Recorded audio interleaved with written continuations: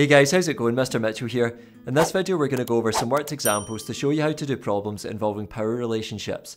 Now if you haven't already done so, check out my previous video covering the theory on this topic, and that way you can apply what you learned in that video to this one.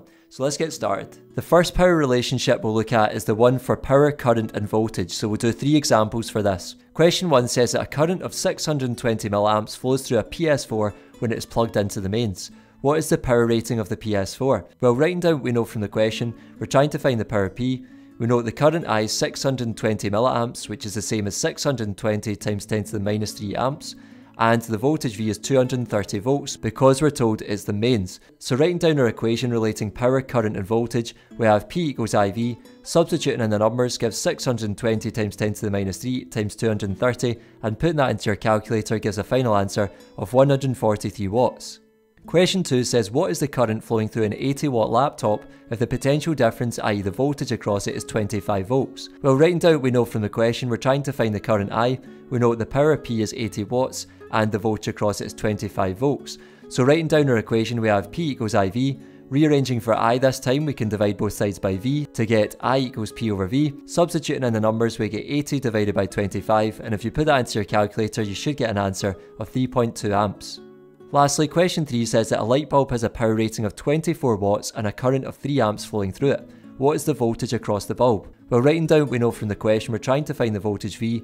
We know that the power P is 24 watts and the current I is 3 amps. So writing down our equation, we have P equals IV, and rearranging this time for V, we can divide both sides by I. So we get V equals P over I.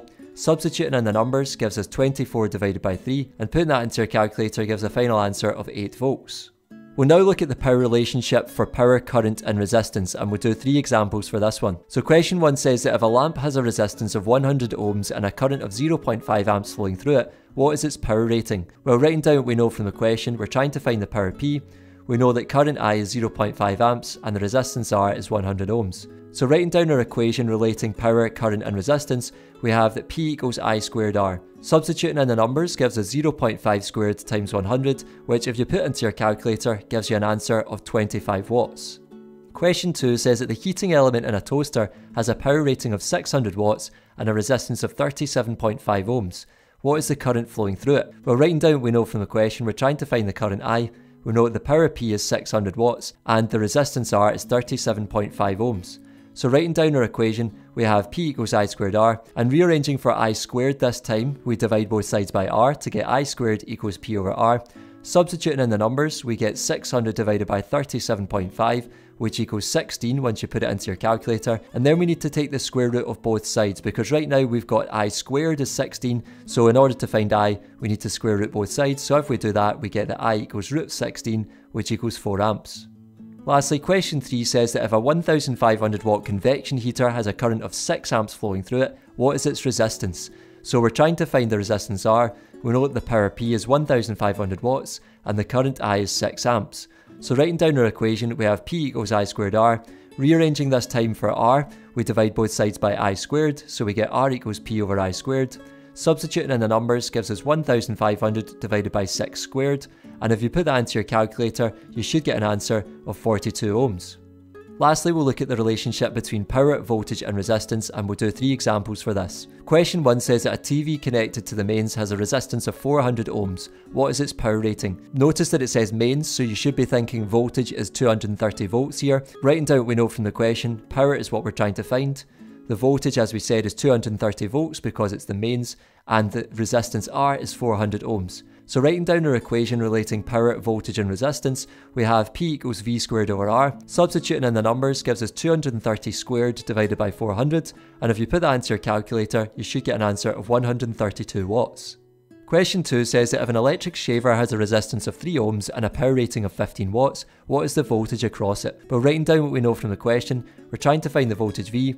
We know that the power P is 15 watts and the resistance R is 3 ohms. So writing down our equation, we have P equals V squared over R.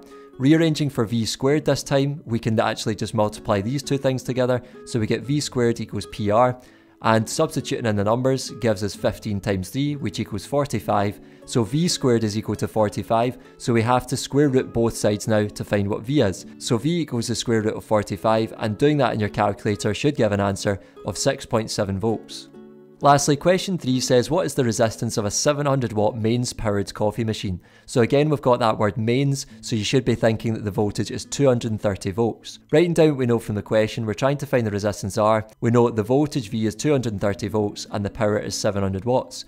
So writing down our equation, we have P equals V squared over R. And rearranging for R this time, we can swap the P and the R round, so we get R equals V squared over P. Substituting in the numbers now, we get 230 squared over 700, and putting this into your calculator should give an answer of 76 ohms. That's all for this video folks, thanks for watching. If you made it to the end, I really appreciate it. Make sure to give the video one of these, subscribe, and I'll see you in the next one. Take care.